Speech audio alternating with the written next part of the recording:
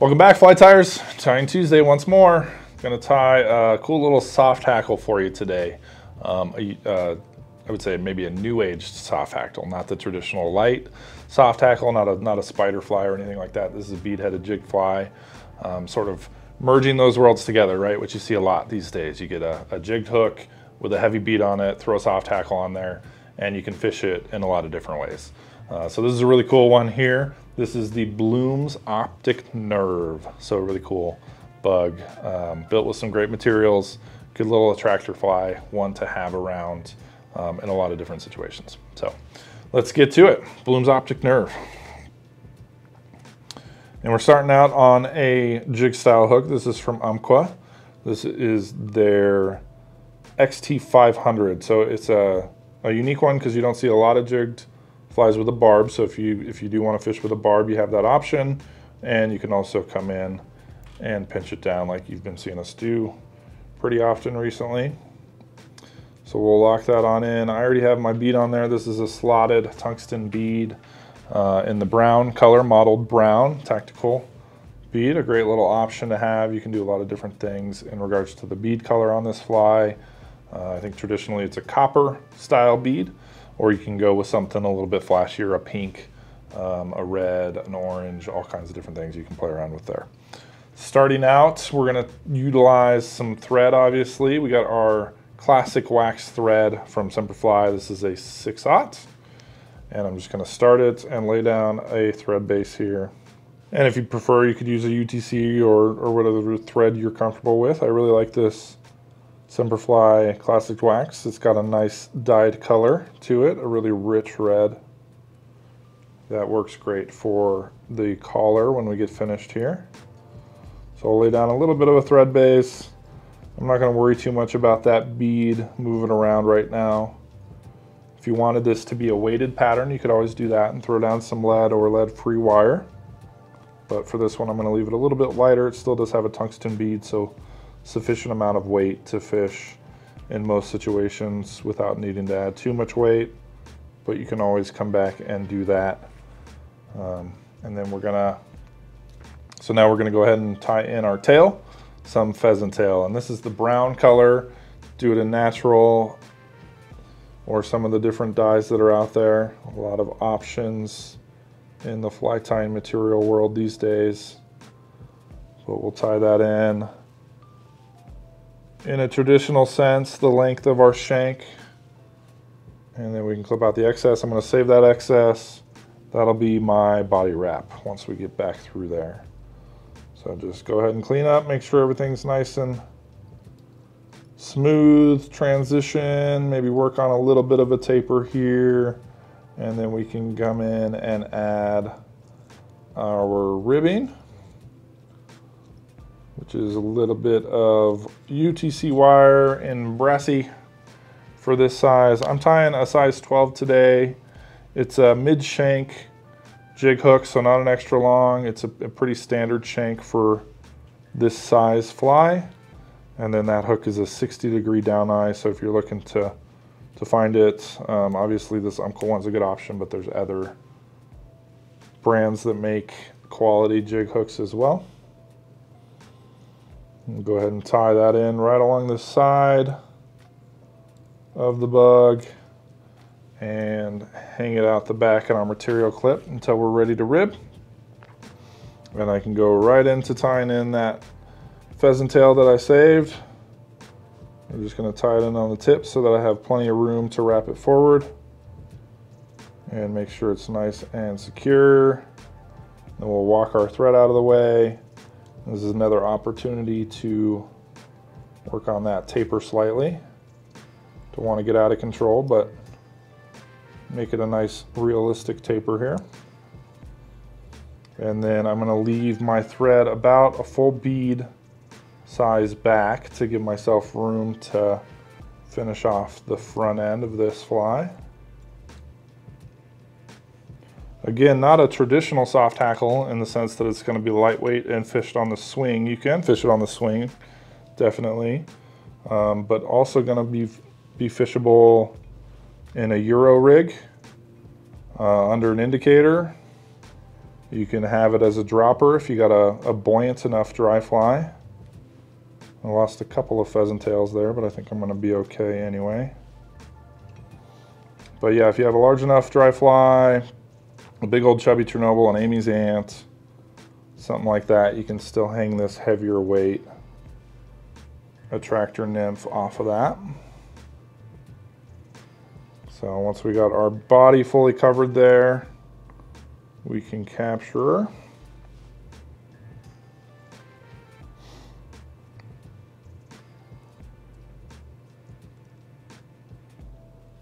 And secure that down with some nice locking wraps in front and behind, and then clip out that excess. Then we're going to go ahead and ribbit and bring that wire forward, counter wrapping 5 or 6 times up and securing that in place as well. And we can break off that excess and save it for the next fly. Get my hook more secure there. There we go. All right, so the next material we're going to add is a little bit of UV eye stub as a hot spot. Also allows the coming materials to be propped up and out the way that we want them to. So we're going to noodle on a good bit of eye stub here. Make a nice bump, a little bit of attractor trigger color here, right where that thorax transitions into the abdomen, but leaving ourselves enough room for a couple of different materials. The first one being this Col de Canard, the CDC, using a little bit of brown, not the puffs, you want the full length feathers here. So I'm going to take this and sort of brush it out, get those to flare out off of the side of the feather. And then we'll come down and create a dubbing noodle. I'm going to tie in 2 different soft hackle materials here, so I want to maximize my space, so that rather than tying in the feather, I'm going to create a dubbing noodle here and add it that way.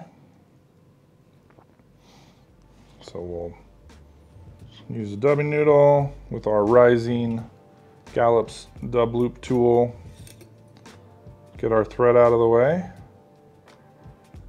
and then we can come in and slide in the CDC.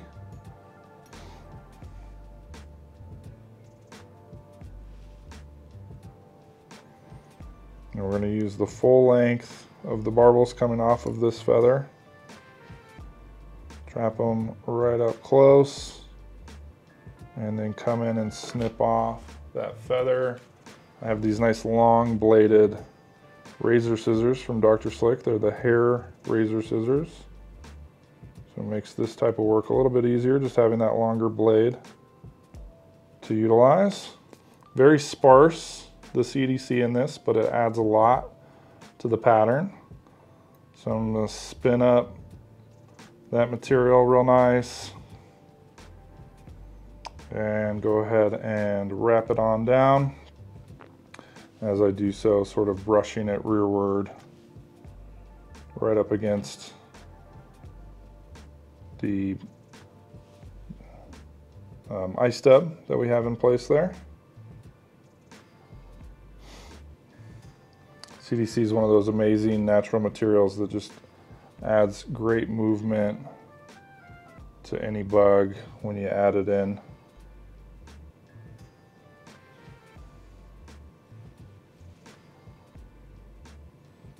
And as we go, pulling it all back, sort of laying on top of it, and then when I come in to do the partridge, that's going to help to lay it all down as well. So sort of messy looking right now, but that's all right.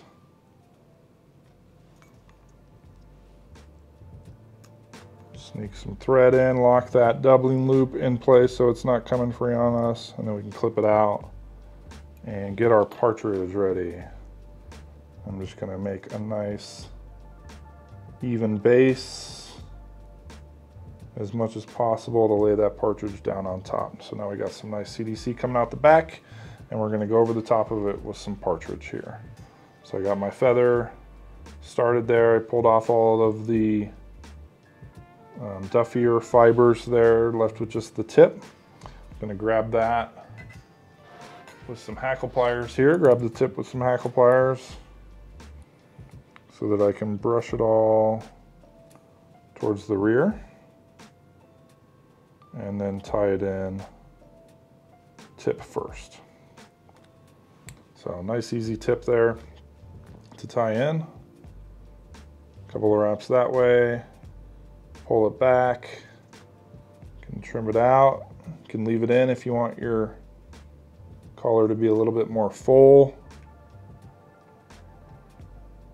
And just make sure that's not going to come loose on us. With a nice half hitch, and then we can wrap it forward. So same thing, we're going to sort of pull these rearward and lay down a few wraps. And you're only going to go around 2 or 3 times with it until you got nothing but bare stem left. And you can always go a little more sparse if you like your soft hackles to be a little more sparse. Definitely opportunity to make them the way that you want them here. And once we've gone around, we'll come back in with our thread and secure that in. And then I'm going to make a nice thick hot spot collar on this fly. So once it's secure, again, clip out the extra material. Always got to get rid of that extra material. And then lay down a nice red thread collar on it.